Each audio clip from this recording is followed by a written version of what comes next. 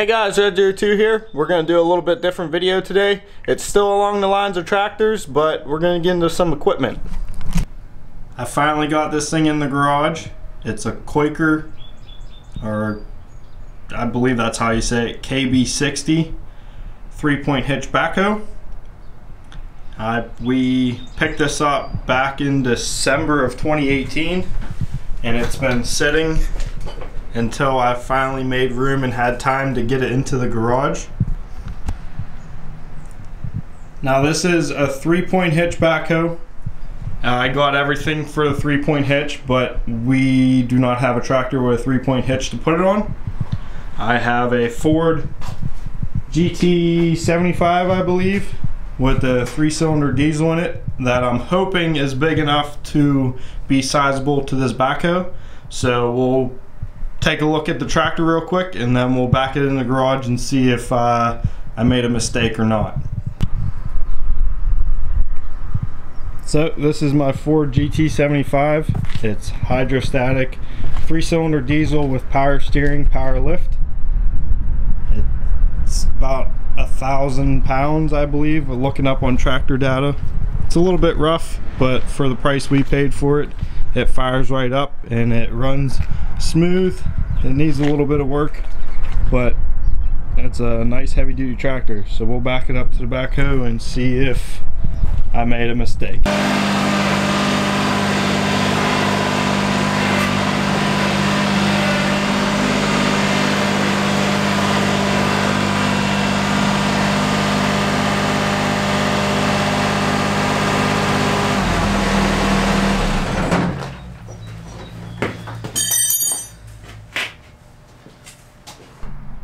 So you have roughly a garden tractor sized 1,000 pound hunk of metal, and then you have a roughly 600 to 800 pound backhoe that's pretty much the same exact size as the tractor itself, hanging off the rear tires.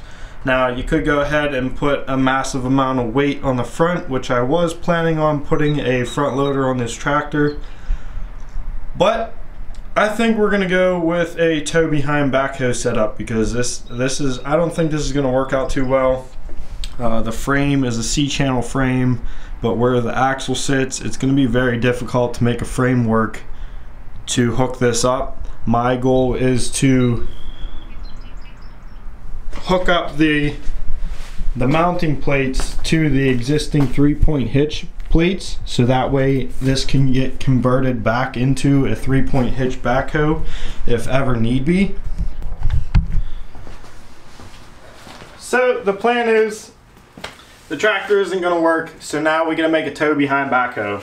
And we got these, I believe that's 5/16 plate that we're going to bolt up to here using 5 bolt holes. There's 6 in the plate, but we're going to run the tubing down here on the side. And we're going to make a rectangle framework with the removable tires to swap to the front, just like a normal one would be. And we're going to run like a lawnmower engine, probably like a 15 horsepower vertical shaft, which is pretty much overkill, but it'll be electric start, it'll be easy. I got plentiful amount of engines. And then what we'll do is we'll tie in this top mount for the 3-point hitch down into the framework to reinforce it even more. Let's take a look at the tubing that I plan on using also. So what you're seeing here is 2x2 by 1/8 inch wall tubing, steel tubing, and the reason why I plan on using this is because we have an abundance of these at work from doing liftgate installs. These come factory from the liftgate. They used to be welded to the liftgate uprights, but now they're bolted. But it's just a tube to lift and install the liftgate, and then we have several of these sitting on the shelf at work for free. So what I'm going to do is I'm going to double stack these and weld them, stitch weld them together, so you end up with a 4x2 square tubing. And I kind of got a little bit carried away, and before I could pull out the camera, I went ahead and built framework. They're 5 foot 6 inches long. Double stack that tubing all the way down. The tongue right here is another piece of this 2-inch that's tied into this piece, and the bottom axle piece, so that should be pretty strong. Got some 1/4-inch gussets on the plates, and then I still have to cut a piece that comes down, and then I'll cut another tube. I'll double stack another pair of tubes coming across to tie this bar into. And then I also went ahead and got my axle tubes done, so they slide in and out nice and easy. Just have to drill and pin them, and then we'll have to match up a pinhole on this front axle. So I went ahead and got everything temporarily bolted up with the 5 cinder blocks on there. You just barely have to push down on the tongue to get the bucket to lift up. So I figure with a motor, the pump, all the hydraulic lines, the hydraulic tank, battery, should be more than enough weight to counteract the bucket, and then we still will have a whole bunch of room to put weight on there if need be. But went ahead and made up these supports for the upper mounts for the 3-point hitch.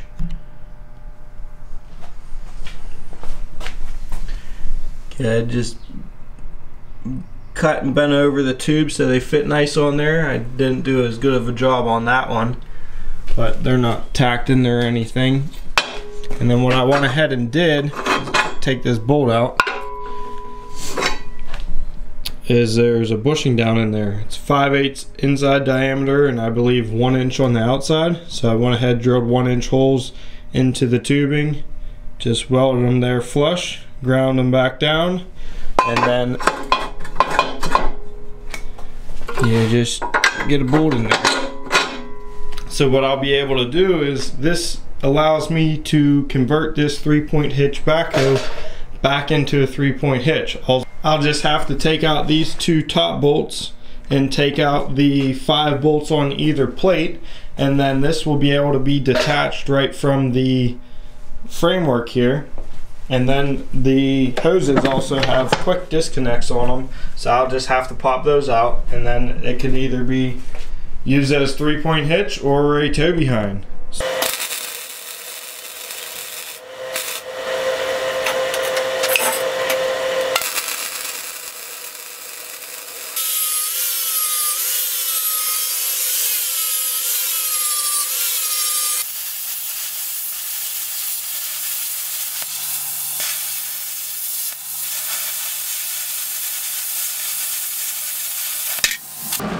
I just went ahead and cut these little caps out. Gonna weld those on the top of the support, and so that way no water can get down in there and start rusting out from.